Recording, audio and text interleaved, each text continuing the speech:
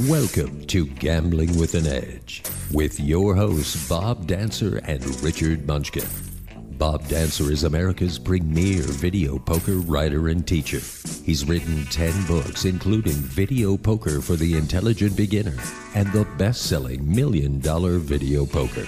He helped develop the computer software Video Poker for Winners, and in 2004 he was inducted into the Video Poker Hall of Fame. Richard Munchkin has been a professional advantage player for over 30 years and is in the Blackjack Hall of Fame. His book, Gambling Wizards, Conversations with the World's Greatest Gamblers, is a testament to the many ways you can succeed at gambling. The goal of the show is that you'll be a more knowledgeable gambler tomorrow than you were yesterday. And now, here are Bob and Richard. Good evening. Welcome to Gambling with an Edge. My name is Bob Dancer. And I'm Richard Munchkin. Our guest tonight is superhost Steve Cyr. Steve has hosted innumerable big players at casinos around the world. We'll be talking to Steve in a few minutes. We received an email at gamblingwithanedge@gmail.com about loss rebates. We said several times on this show that if you're playing on a loss rebate program, the smartest way to do it is to play a high volatility game so that you either win big or you lose big. A player wrote to us and asked why wouldn't it be better just to play a game where he had a small advantage and just grind out the win. The answer to this is that you're usually grinding out for a fairly low percentage profit. For big stakes, it's rare that a casino offers a jacks or better game, say, with enough of a promotion or a slot club to give you more than a 0.5% advantage. A 0.5% advantage on a $25 game would be bigger than average. But if you're playing, say, a triple-double bonus or an Ultimate X game, which have sky-high variances, sometimes you're going to win $50,000. Sometimes you're going to lose $50,000. But if you get to keep it when you win it, and you get 20% back or whatever the rebate is when you lose it, that gives you far, far more than a 0.5% advantage. So, but it takes a personality to be able to lose. So this particular person who wrote may not be willing to lose $20,000. He's looking for this little grinding, and that's the way he has to play. And if that's the way it is for you, fine. But the loss rebates would not be your cup of tea. Any comment on this, Munchkin? No, not really. I mean, it's an area that card counters especially just can't seem to wrap their heads around.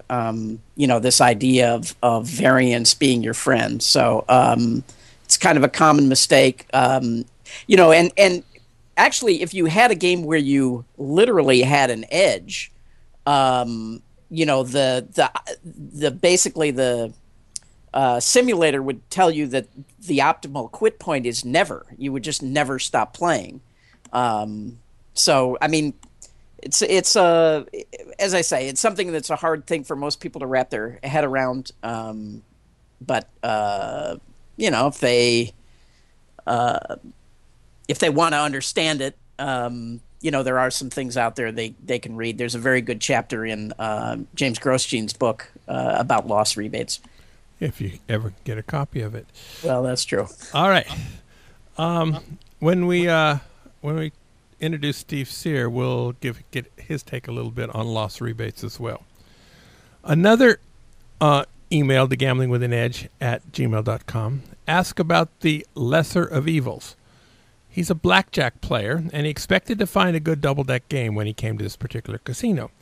When he got there, he found an 8-deck shoes with decent enough rules, but the double-deck game had 6-5 for naturals.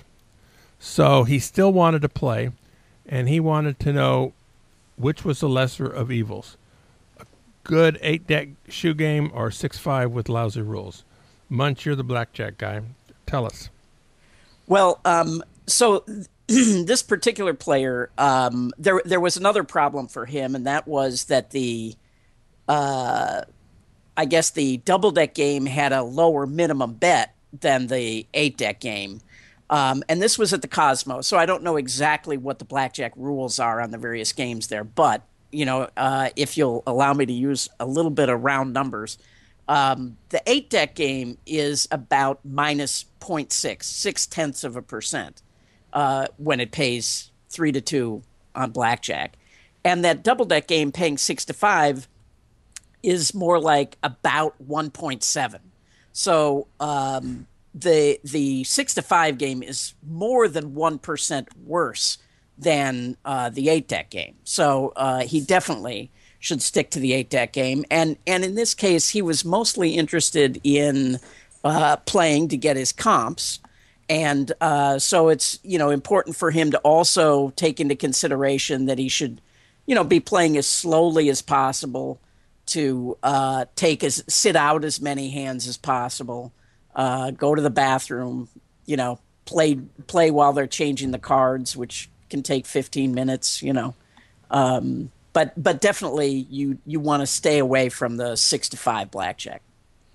Yes, and also after the dealer gets 2 blackjacks in a row, volunteer for the sake of the table to sit out the next hand so it changes the order of the cards. So that's going to help everybody else. That's also I would good sit technique. out a lot more often than that. Yeah. All right. Find any excuse you can to sit out. We got another email that asked about video poker bankrolls. For years, I told players that if they had between 3 and 5 royals, that they would usually be okay, so long as the game they were playing returned more than 100%, including slot club. Explain what that means, 3 to 5 royals. Well, a royal flush for a $1 game is $4,000. So 3 to 5 royals would mean between $12,000 and $20,000 as a bankroll. I see. So the email asked why it didn't matter how much over 100% you were. Well, when I gave that advice, that was the best information I had. I didn't have computer software that would allow me to figure out it better than that. Today, there are 2 excellent, inexpensive products that allow you to check out bankroll calculation.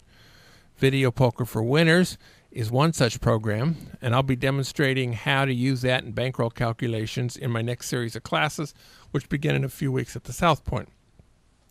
There's also a product called Dunbar's Risk Analyzer for video poker. The programs attack the problem in different ways, and each has different strengths than the others, but they're both good, and for a common set of data, they come up with really close to the same answer. So, Richard, do you have a comment on this? Well, I just have a question. So now that you can figure it out exactly, like for a jacks or better game, where did the number actually turn up in terms of the number of royals you need? Well, I mean, did it turn up to be between 3 and 5? And well, there's a lot of things that come into consideration. One is the amount you're over 100%. So a jacks or better game, which is 99.5%, if you have a 2/3% slot club, you need a bigger bankroll than if you have a 1% slot club. It also matters on the variance. Jacks or better is a pretty smooth game. Double-double bonus is much bigger highs and much bigger lows. So for the same percentage return, if you're playing a game like double-double, and there are games with bigger variance than that, then you need a lot bigger amount. So those are the 2 factors that matter most of all. How much over 100% it is and what the variance of the game is. Good. All right. So during the past week, Richard, you mentioned something about advantage players and Facebook. What was that all about? Yeah, there's been a lot of discussion recently about advantage players and Facebook, and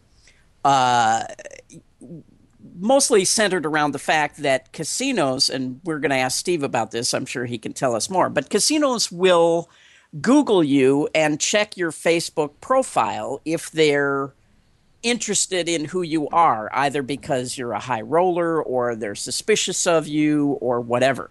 So some people are in the camp of, no advantage player should have a Facebook account. There's just no reason to do it. And I actually fall in the opposite camp. I think that it's really important to have some presence on the internet, because otherwise you look too odd. Unless you're over, maybe, I don't know, if you're over 60 years old, then I guess it's not odd. But I know some very odd-looking 70-year-old people. But so, for example, when I changed my name, the very first thing I did was get a Facebook account and get a Google Voice phone number linked to that name and that that person. But the important thing is to make sure that your privacy settings are turned on so that nobody can really see anything other than the fact that, yes, this person does have a Facebook account. But I do have friends who were identified by casinos and barred by the casino using Facebook to turn up their picture. In one case, they got the name of a woman staying in the hotel, looked at her Facebook account, found the picture of the guy that was with her, and then found out who he was. So you need your friends. You need to not rely on your friends having their privacy settings. So, you never want to put anything on there that could be used against you. All right, I'm going to introduce Steve now, and our first question is going to be about Facebook to him. So we'll see what he has to say. Steve Cyr is an independent casino rep, representing high roller players to casino all over the world. He was on our show September 22nd, 2011, almost 2 years ago. And we intend to ask him different questions this time than we did last time. If you enjoy listening to the interview tonight, I strongly suggest you go back to the archives and listen to the earlier interview. Steve Cyr, welcome back to Gambling with an Edge. Thank you. Thanks for having me back. Well, I don't know if I want my players to listen to your show or not. I know the CFOs around that I work for wouldn't like your show. It's interesting. You guys made some wonderful points already. Most of my customers, by the way, 9 out of 10 aren't as educated as just the little stuff you've already said. Thank God. Now, Richard and I have asked our listeners for help in making up questions for Steve, and the response has actually been terrific. Right. We've offered signed copies of Whale Hunt in the Desert for the best questions. We have 2 copies, and the winners are going to be Diamond Mike and Dan S. And we're not going to identify him any further. I'll bring you more. If you want more books, that's not a problem. All right, good. Yeah. So then there were far more than 2. So we can easily get rid of some more. My publisher is a little bit of a wise guy, Anthony Curtis. So I've heard of him. Yes. I heard of him. And the book, written by Deke Castleman, Deke edited Munchkin's book and 4 of my books. And so we can make this happen. All right, so good. So now, if a new customer approaches you, do you ever use Google or Facebook to check him out? Absolutely, but not for the reasons that you have alluded to.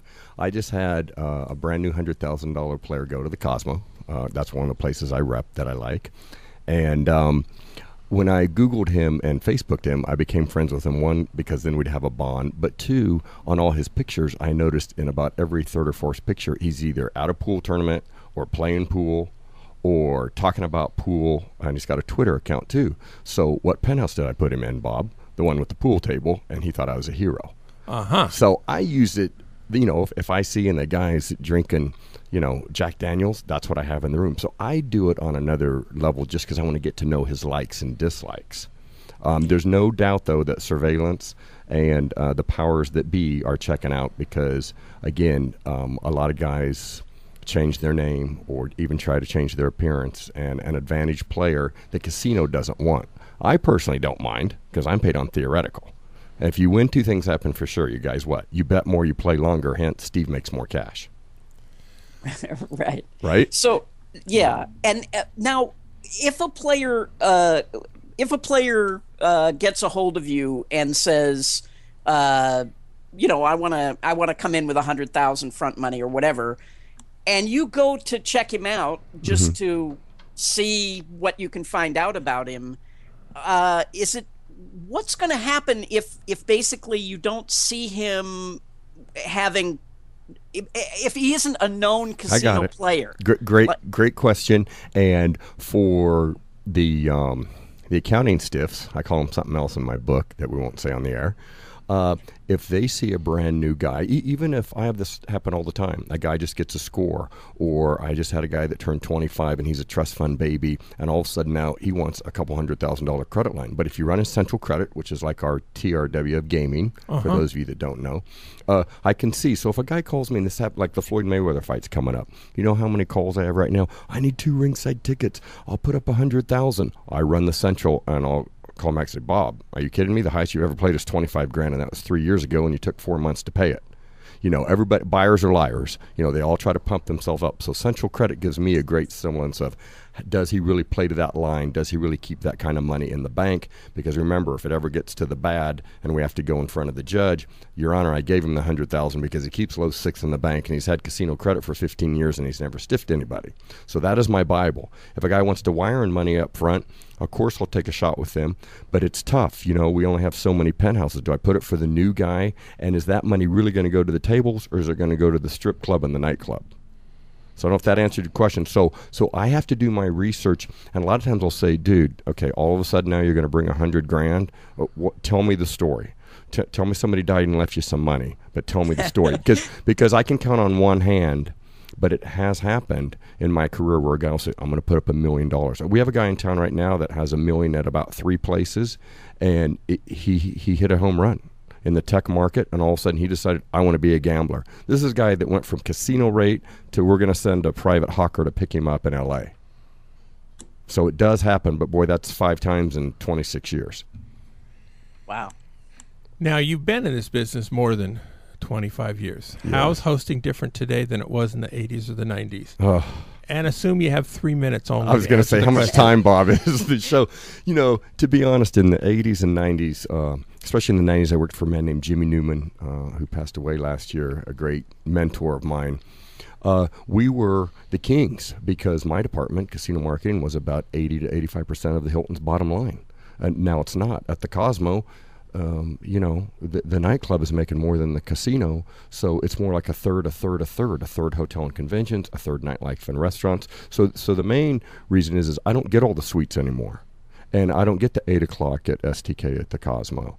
Okay, if a guy's going to blow 5 or 10 grand in the nightclub, that host has as much pull as his casino host. Mm-hmm. So I don't have the politics and the pull that I used to have, because my department doesn't earn like it used to earn, because gambling is now in, 48 out of our 50 states. I think my parents are a good example. Quick story. I'm from Kansas. 20 years ago when they'd come see me, as soon as they got off the plane, they couldn't wait to play the slots at McCarran in the baggage claim. Well, now they don't. Why? Because they play in Wichita, Kansas. They have a couple different casinos. Now they want to go see Celine Dion and go to the nice restaurants. Gambling is more in our culture now. Therefore, it's not a big a deal. What about just in the last? It seems to me that the comps have really sort of tightened up over the last 4 or 5 years. How has that affected you? The bean counters have come in and really, you're talking about discounts earlier, and I don't want to get off this question, but now, they don't discount dice players. Even though I had a guy that lost $1 million, the Cosmo changed that rule on me about 2 months ago. No discounts on dice players. Doesn't matter what you lose. And the casinos are starting to fall in. So in the aspect of comps, they don't want any loss leaders anymore. So I send a lot of if you're a good $10,000 player, you can't even check into the VIP lounge at the Cosmo. I send you downtown to the D, and I send you to the Golden Nugget. Why? Because down there, a limo still picks you up, the wife can still go get a massage, and you're RFB. So it has gotten really tough, you guys. I mean, just think, if you're a guy that'll blow 10 or 20 grand, you'll still have to wait in line at the Cosmo, at the front desk. So it's just, again, my department isn't 85% of the bottom line anymore. It's 30%. What about getting airfare? Starts at usually a $10,000 minimum. You can earn up to 5% of your bankroll depending on your place. So the most minimum Theo, minimum actual, minimum what? You could earn 5% of your bankroll. So if you're a $10,000 player, I can pay you up to $500 as long as that $500 is still within 30% of your theoretical loss. I don't want to get too technical. Okay. But so as long as you didn't, drink your airfare. I had a guy the other day that had 4 bottles of Cristal in the nightclub. Buddy, you drank your airfare. I'm not going to pay it. But on a $100,000 player, it's more of a set price. I can pay him up to $5,000 in airfare, even if it's only $2,000 or $3,000, depending on where he's from.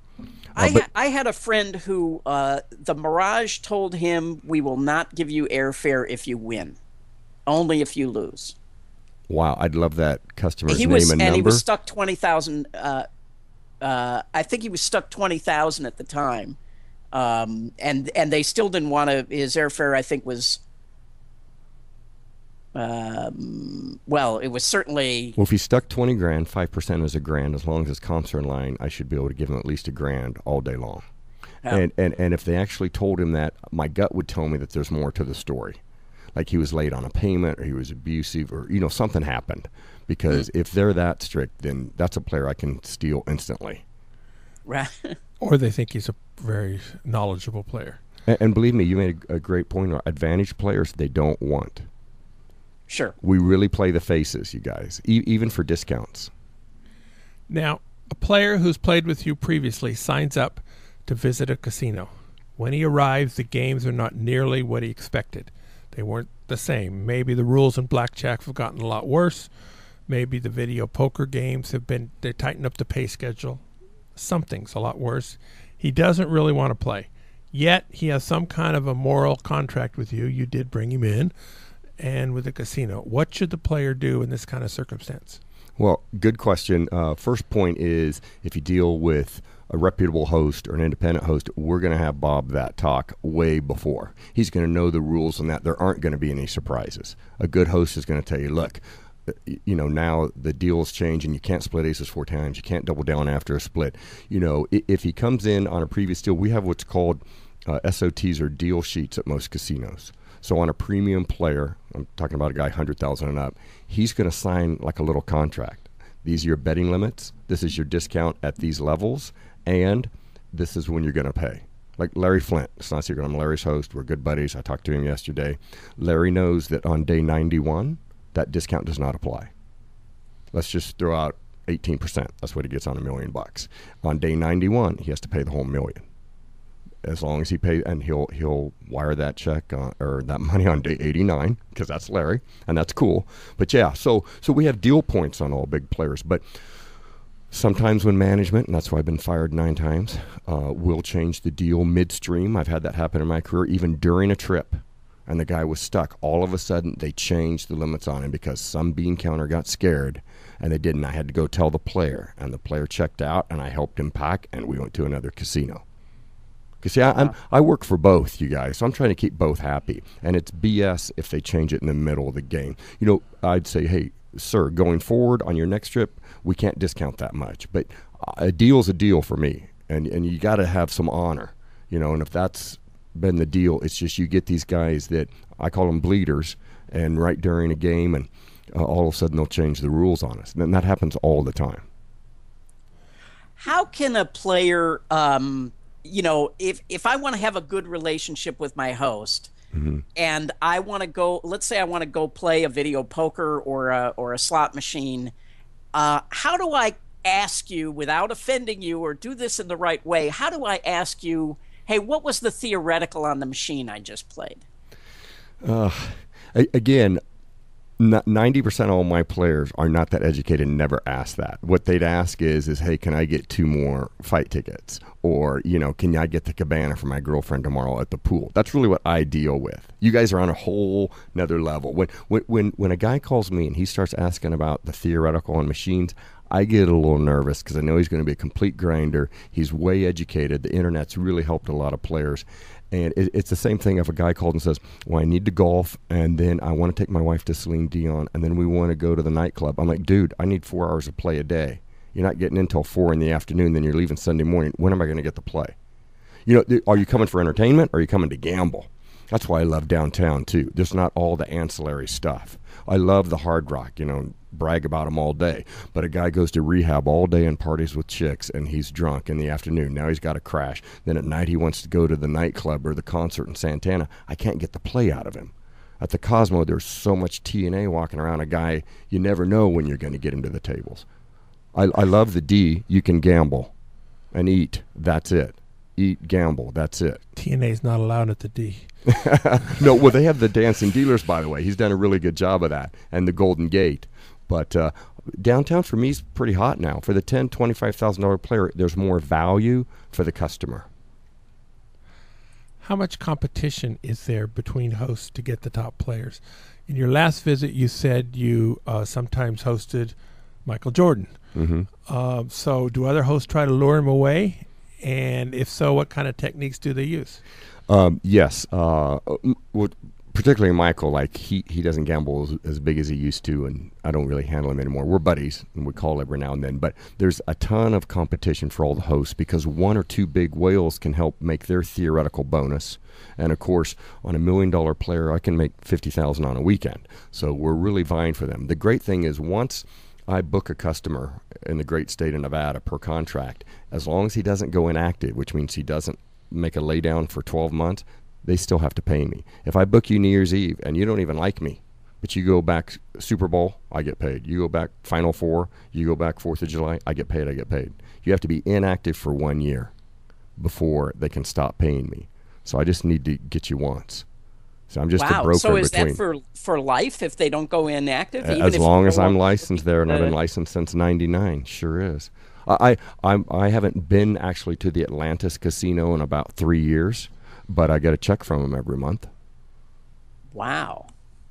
So I found the niche, So you can be an on-property host and grind it away, or you can be independent. But to be independent, one, you have to go through the rectal exam of the Nevada Game and Control Board, and number two, you have to have a casino sponsor you, and just to file the paperwork is $2,500. I've never been arrested in trouble in my life, and it was $30,000 because they went back to Salina, Kansas to check me out. I'm curious. When you're on 2 years ago, you said you'd been fired 9 times, but right. Then today you say you've been fired 9 times. Yeah. What the hell you been doing the last 2 years? Well, no. Well, now I'm independent, so I can't be fired. But I mean, when I was growing up from age 22 to from 86 to 99, yeah, I got fired from Caesar's Trash. I got fired from the Desert Inn. I got fired from the Hilton in 99. Then I finally went independent.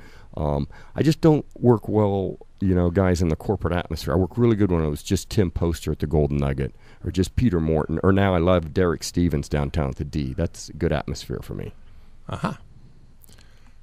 What about tipping your host? I know a number of players who tell me that they tip their hosts.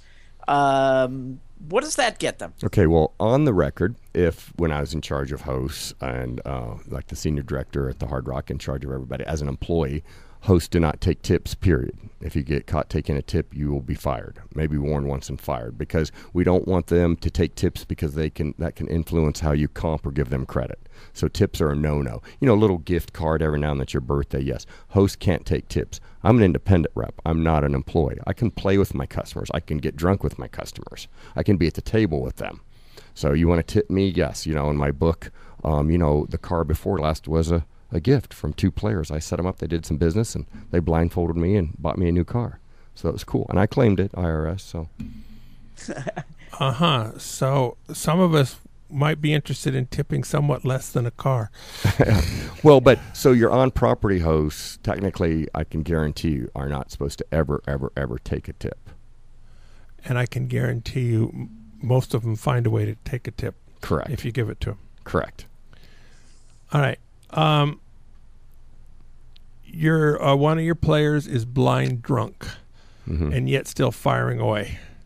You and the casino both make more if he continues to play, on average. But a friend would take him back to his room and say, let's go get him tomorrow. You've got to sleep now. How often have you done that kind of thing? Good question, by the way. Wow. You guys have really good questions this time. And last time, too. Okay, has that ever happened in my career? Of course. And have we kept them playing? Of course.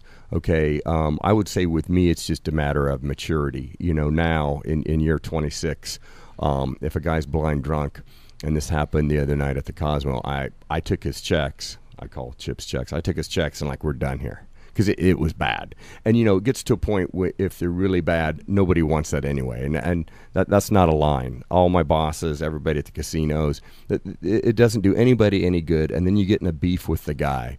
If a guy's a little tipsy and booze is courage. Let's get that clear. Without booze, I don't know how the casinos in London, I hear we have to apply and then wait a day, and we need spontaneous and booze. That's how we make a living here in Las Vegas, because everybody's partying. So I'd say now I can honestly say I would pull the guy up and say, hey, let's go fire tomorrow, because it's not going to do me any good to burn him out. I mean, back in the day, did we ever give people more credit when they were hurting? But that's really tapered off too because of the economy. We really watch now the credit that we issue. And remember, I don't get paid till they pay, so it does me no good to overextend a guy. A regular host gets his check every 2 weeks, but an independent rep, I don't get paid till those markers are clear. What was the most bizarre comp you ever gave somebody? Or everybody asks that. Then you ought to have a good answer. Well, I do, but I can't. We'd have to turn the mics off. All right. I mean, I think one stereotype I'd like to. I think I've said this in your last show. One stereotype is I think everybody thinks that my big players are druggies and all that. I'm telling you, in 26 years, you guys, I can count on one hand the guys that are really coked out and ecstasy and all that. My guys are addicted to gambling. Okay, that's what they want to do. They're not druggies ever.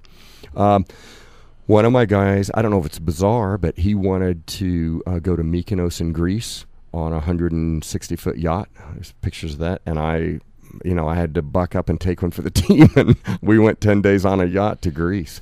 We flew to Greece, went on, and he had specific islands that he wanted to visit, and specific things. I don't know if you saw. Mykonos is a party island. Oh, what? Definitely a party. Santorini's nearby. Did you go there too? That sounds familiar. And then he wanted to stay at this one place one night off, and it's all this. This is the guy that we would strain yogurt through cheesecloth, and to be honest, I don't know if it's the part that falls through or the part that stays in the cheesecloth. That's what he wanted for his butter for his toast, and he's crazy. Very, very. And a lot of my guys are superstitious. There's a great story in the book that was true. We had. An Asian customer that brought a soothsayer with him, and even though of course the penthouses are on the top floor, he'd come in and he'd have an entourage of 30 people, and if the soothsayer said 11, we have to stay on floor 11. Even if the 11th floor was all standard rooms, I'd have to move literally 30 people out, comp them, make them happy, and put him in there because the soothsayer said you should play on 11. That really happened, and the guy lost like $2 million. I'm like, dude, fire the soothsayer, Wow. So now that would be the most bizarre comp. What would be the most expensive comp? More than the Greece trip, I worked. The Barona is a place that I rep in San Diego that I think's run really well by a lot of Vegas guys. Max Rubin's involved there a little bit. Correct. And when the Super Bowl was there, when the Raiders played Tampa Bay, 2002 maybe. Okay, that sounds about right. Got their butt kicked. Correct. The Raiders got beat. 3 skyboxes, over $300,000 I had to spend. Well, I didn't. The Barona did. Thank goodness. To fly the guy in, boom, and we spent $300,000 on just for him and his entourage to go to the Super Bowl. That's how much all those. I think the skyboxes were like $100,000 each, and he had 3 of them. And he was from Florida, but he knew everybody in San Diego, and he had hundreds of people there. That's the most expensive comp I've ever seen. Wow. Because that was hard money. It's not like a penthouse in this room that we say it's $10,000 a night, but it's really made to clean it. It's not like that bottle of Cristal that we say is $3,000 and costs us $200. This was hard money. Wow. But yet the NFL doesn't let casinos advertise during the Super Bowl, but they'll take our money for skyboxes. And I guarantee at the Super Bowl, because I go to almost all of them, all the skyboxes are bought by casinos. Well, a couple of years ago, when Steve Wynn was on the top of his new tower, right, in his ad on the Super Bowl, so there's something in there. Oh, with Encore, you mean? Yeah. Okay. So, wise guys, video poker players, I know 1 or 2. They can obtain an edge over the house, or at least play with a smaller disadvantage than most other players. How big does a video poker player need to be to interest you as to being one of your guys? And are there certain ways for you to decide that a certain player isn't the right kind of guy for you to represent? Yes. 2 points. One, just on an earning standpoint, if if you were playing $25 video poker and you were on triple double, and your friend was next to you playing, jacks or better, 6-9, well, I'm not going to earn. And they cut down the Theos so much, and they don't want those players to even get comped very much. So at the end of the day, you would just have to play a ton for me to ever earn even a couple grand. And number two, you get two different games there. I can understand that on jacks or better, but on triple double, it has a variance of 93. Okay, I was just throwing out a game. Oh, triple double is one of the huge, highly volatile games where you can win or lose a ton. Right. Quickly. Aces with a kicker, you win a ton. If not, you're aces with a kicker, you win 4,000 coins. Right. So, so not a good example. I'm sorry, but my point is if a guy is an advantage player and playing high video poker, it doesn't really interest me. Not only because I won't earn, but I'll get a call instantly from the slot manager that says we don't want his action, and they sure don't want to pay commission on top of his action and comps. Remember, I'm bringing in new business. They want me to bring in squares, and they know. There's got to be some reason you don't return my phone call. So Don Johnson was in the news again this week.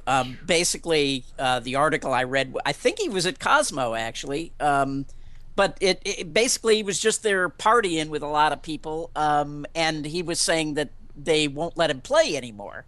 So I'm wondering about that because nobody ever really accused him of being an advantage player. He just happened to get lucky and win a lot of money. Exactly. I don't know the answer to that. I can tell you that what he spends in nightclubs makes him a whale, period. Forget what he does in the casino. That guy is amazing. I hate to speculate because that is a place that I work, but I'm guessing if they told him they don't want to play, they're just afraid that he's going to kick ass and win a lot.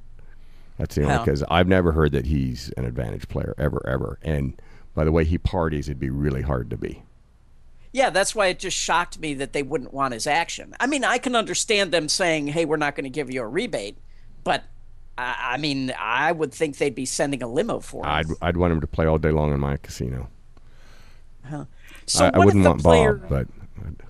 What is the state of the loss rebates? You mentioned that they no longer are rebating on craps, but can players still get 20% loss rebates? Yeah, they've raised it. We used to rebate on $50,000 losses. Then it went to 100. Now the standard around town is discounts. You say rebates, I say discounts. Start at $150,000 loss, and that's 10%. So if a guy loses, and in addition, he can still earn airfare, whatever his airfare is. So at 150, we can eat 15,000 as long as you pay on time. I'm assuming that'd be 60 or 90 days at that kind of a number, and we just do usually a marker reduction. Obviously, and what about? Can you get above 10? I mean, what do you need to get up to 20? So some guys I can negotiate 18 to 20%, but the discount doesn't start till $500,000. So we'll do it that way. So I'll give you 20%, but it only starts at $500,000. So if you lose 300,000 or 400,000, of course that guy's smart. When he gets to 400, he's just going to take a shot with the last 100 because he knows it's going to be discounted anyway.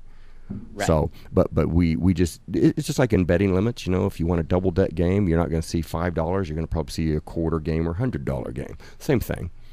And those aren't my decisions. Those are what I go in and negotiate with usually the casino manager for the players. And again, they're playing faces. They're going to call, they're going to look at a central, they're going to call other hosts, they're going to find out his play. I try to, as a host, I get all my customers rundowns every trip. So I show them, this is what his average time is, this is usually his average bet. On the last 11 trips, he's lost 8 of the 11. I mean, they consider all those factors. Can we beat the guy? Because that's the first thing they're going to ask. Now, if the player went to the casino management directly and tried to negotiate a deal, what are the chances he'd be successful in getting a loss rebate deal? If he's a known player at other properties, he could get it on. If he's not, no way. They're going to tell him they don't. They're not going to publicize it. Or they're going to say, look, first trip, just come in. Let's see how you play. Then we'll talk about it the next trip. They're definitely never, ever going to offer. That's why you need a guy like me to go in and push it and say, look, if you want this guy, this is the only way I can get him because this is what he gets at the other place. All right. Now, your website, stevecyr.com, Is that the best way to get a hold of It you? is www.stevecyr.com, and on there you can hit contact, and my partner Jackie looks at those every day, and a lot of people after your last show contacted me, and I try to respond to everybody and pretty quick. You can leave me your cell. I'm always up. I don't sleep much. What kind of player would be the minimum to get you interested? You must have a pretty full stable. I do. What I try to tell people, if you're local, a nice $5,000 to $10,000 a month bankroll, and if you play blackjack, average bet of $50 to $100, 1% of that. You know, if you're a guy that just goes out every now and then with a couple grand, I can't really earn because I have minimum theoreticals that I have to hit in order to earn. So I need a guy that puts up at least 5 to 10 grand and bets 50 to $100 a hand. If you're out of town, I usually tell people $25,000 credit line, and that helps me get you the suite up front and comp you up front and have the limo pick you up front, especially a new guy. And you know, I have more $100,000 players now under 40 than over 40. It's completely flipped. Young people, I think they're all going to be broke by the time they're 40, but everybody, it's in our blood now. Steve, do you handle casinos like in Asia and Australia, Europe, if a player wanted to go to one of those places? I'm not licensed there, but I have friends and other reps. We all work together, and we take care of each other, just like some of them aren't licensed at the Atlantis. I am, so we use each other. So just about anywhere they want to go. I'm now licensed at all the Caesars and Harrah's properties, so in Las Vegas. But I can pretty much handle any request, especially Australia. That's pretty easy. I've got guys now that want to go to that Dominican Republic, Hard Rock, Punta Cana, or whatever it's called. Punta Cana? Yeah, I have. That can't be right. It can't be right. but anyway, so yeah, I just had a request yesterday for that. So interesting. Now the Revel in Atlantic City, they had this big loss rebate program in July, and they're paying off on it for the next 4 months or so. Did you have anything to do with that? Did you send players in for it? No, to be honest, I don't get requests for Atlantic City, even from my players that live in New York and New Jersey. I just don't get any requests for that. Years ago, I used to send some players to Caesars Atlantic City and then Trump. Now, of course, the Golden Nugget bought that, and I do work for the Golden Nugget here, so I could send players there. But I just get no AC requests. My niche is definitely West Coast. Most of my business is California, Texas, and Nevada. Texas? What? Man, Texas is amazing. They all gamble. I don't know if it's just me, but all my friends that are reps and that, Texas is amazing. You mean the players coming from Texas? I thought you meant sending people to Texas. So for my business model, majority of my revenue, in order, it goes California, Texas, and then Nevada. And the majority of where you send people, is it 90% Vegas? Correct. 90% Vegas. And Atlantis is nice because I just have a lot of guys in Florida, and they hop over because Florida now has sports betting. So they like to go over, bet the game, and gamble for the weekend. What percentage of your players are men? My guess is 95. But yeah, you know what? It was 95 a few years ago, but no, it's more like 85. I have a lot of women gamblers. I have a couple big women gamblers. Yeah, they're older. My women demographic is definitely over 40. My biggest female players are 55 to 65. One's a dice shooter. She's a day trader. She comes from Chicago. She gambles every day, so to her, Vegas is nothing. She laughs at it. Her husband walks about 10 feet behind her. It's pretty funny, actually. Now, you're a Caucasian male. Correct. So does that hurt you in getting Asian players as customers? Yes. I had a partner on and off that speaks Mandarin. It's just they like to deal with the Asian hosts. I would say the first time I ever felt any type of racism in my life was when I have two generals from Thailand that are $1 million players, and the Asian host pulled me aside and said, why you're a white boy, why are you dealing with our customers? It was really amazing.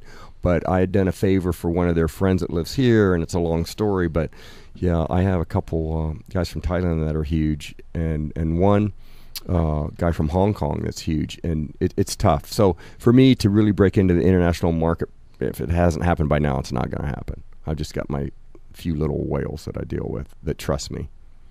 How many clients do you deal with on a regular basis? I think that's another stereotype. I don't have thousands. I have 70 active customers now that are in the $100,000 range to $250,000. There's only 52 weeks in a year, and believe me, that keeps me pretty busy. And I have about 14 $1 million players. That means they'll risk $1 million in a weekend. Wow. Like Larry Flint, but I don't get Larry every time. I've had him 5 or 6 times at the Cosmo, but he has a really good deal with the Venetian, so he goes to the Venetian a lot. We still hang out a lot. And how many players will you be hosting for the Mayweather fight? Oh man, that's a beautiful thing. I mean, they're both worth every dollar. A lot. Man, 50 at least. Not all huge, but I mean, the worst guy will be a 25. Yeah, that'll be a great weekend for me. We'd love for that to happen all the time. That's why I love the UFC, because I'm very event driven, and the UFC, for as far as I'm concerned, they can do a UFC event every week because it really helps the town. Huh. All right. Steve Cyr, thank you very much. You My did pleasure. so well, you're going to have to come back again. That's just, we didn't finish all our questions again, but all our questions were different this time, and yet you still had knock-on answers, so you're going to have to come back. That's all there is to it. And I'll go get I think there's 10 in a case. I'll go hit up Anthony. He can definitely give us a case of books, and I'll bring them by for sure, because that's I'm cool. sure there's more My than pleasure. 10 books in a case. Something like 80 or 100. All right. So we did get some participation, but not that much. All right. The South Point has more than 10,000 games, returning more than 99%. That's more than anybody else. They have daily drawings for $25,000 at 8:10 p.m. in the Grandview Lounge. There's one prize of $10,000, 15 prizes of $1,000. To get the $10,000, you have to be drawn first and be present within 4 minutes of your name being called. Otherwise, you'll get $1,000, and the next name will be called, who will have 4 minutes to collect the prize. Eventually, somebody's going to collect the 10,000, and everybody else gets 1,000 when they have 24 hours to collect it. In previous South Point drawings, your ticket stayed in the barrel all month. Not so this time. If you can play $1,000 coin in during the day and be there at 8:10 p.m., you'll have as good a chance as anybody else. It's not a great chance, but it's better odds than you're going to get at other promotions where you have a shot at winning $10,000. Free video poker classes will begin September 10th at noon in the showroom. The first class will be Jacks or Better. The schedule is out on bobdancer.com, and you can pick up flyers at the casino. At the Palms, there are drawings at 8:10 p.m. Fridays and Saturdays with a theme of $125,000 big deal. The first 5 winners get between $500 and $5,000 depending on which envelope they select. Winners 6 through 10 receive $500, and they're done. There's a buyout possibility. If you get called in the top 5, you may take $650 guaranteed instead of a guarantee of $500 and chances for bigger prizes. Nobody's taken the guarantee so far. The EV for going forward is $1,250, and if they made the buyout $800 or $1,000, they would get people taking it. But at $650, they're not getting anybody. On Fridays and Saturdays between 8 p.m. and midnight, you receive 5 times drawing entries for these drawings. Play, Earn, and Win, PEW, Monday, Wednesday, Friday for the last half of the month. The theme is pigskin, where most of the gifts are related to football somehow, although the top prize is a $100 Albertsons gift card, which requires 40,000 video poker points to earn. You keep your points. The points you earn on Monday, Wednesday, Friday may be saved up and used later in the week. At videopoker.com, daily contest for the rest of the day is double Super Times pay, and for tomorrow will be Ultimate X Poker. The daily contest will then take a break until the 1st of September because they'll be having their monthly contest starting Saturday, which will be Dream Card. Dream Card is a game where you pay 10 coins per line, and periodically the last card dealt is a Dream Card, which converts into the best possible card for you. If you think another card is better than Dream Card, the machine selects, you can change it. Dream card is a game where the machine intentionally teases you.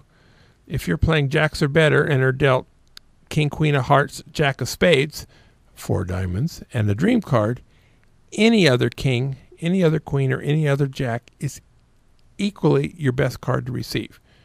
But the machine will always select the jack of hearts. So you get a suited king, queen, jack of hearts to choose between that or a pair of jacks. Now, in jacks or better, the choice isn't really close, but a lot of people don't know the right answer, and in some games, holding the king, queen, jack is the better choice. The game designers did this to make the game more interesting, which it does, because it gives you an interesting choice more of the time. These contests are a good way for you to experiment playing games you might not otherwise know. One of the biggest values of the site is you're able to practice a number of games for free so you can be ready when you go to the casino. Videopoker.com let me know today that in my classes, anybody who takes it, one of my classes this semester will get a silver certificate at videopoker.com. The basic membership is free. You get fewer ads on the website if you get a silver certificate, and you will get 3 months of that for free to try it out if you take any of my classes. All right.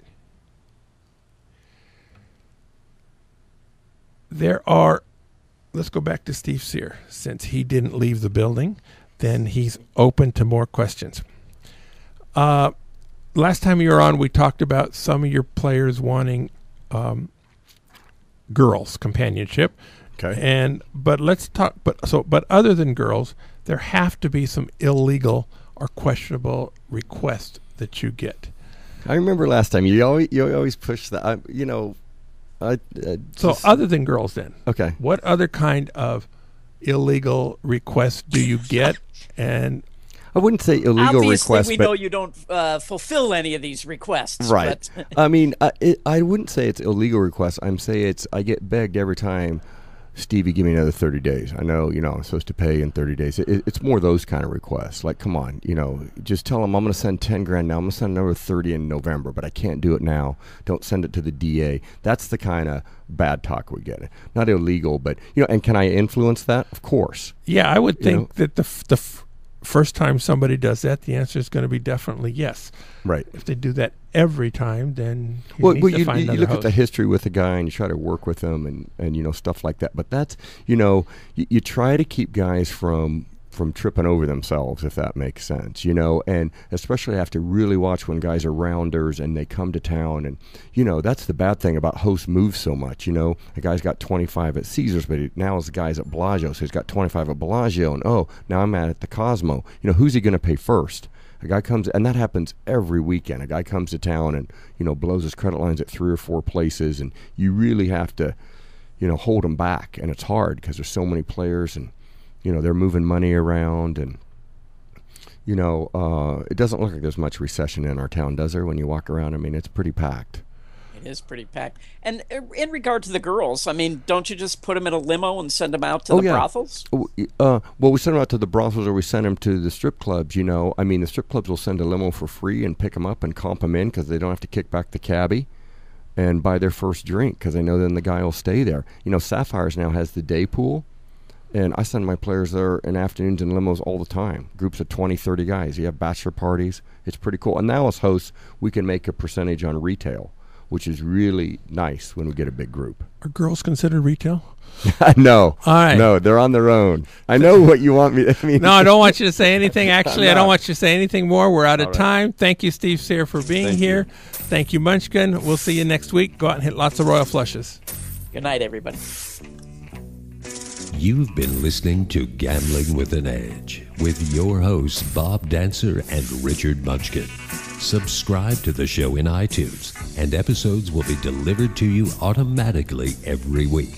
Archived versions of past shows may be found at bobdancer.com and richardmunchkin.com. We welcome emails at gamblingwithanedge@gmail.com.